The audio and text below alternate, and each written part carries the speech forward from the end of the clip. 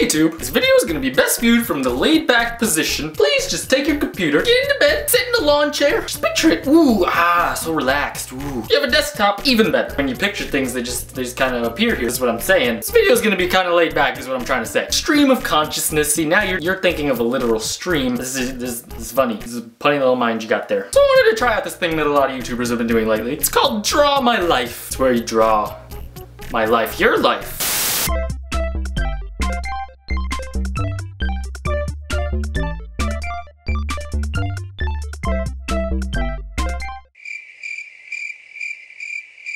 I have no life.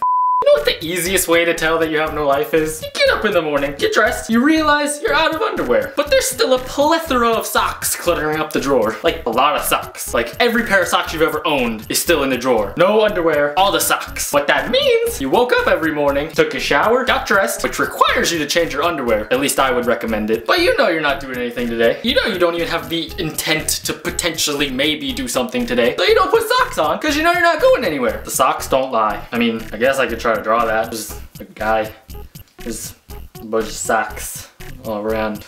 A bunch of socks, a plethora of socks. Just kind of, there you go. There's my life. When you think of a jump, what do you think of? This is what Nintendo thinks of.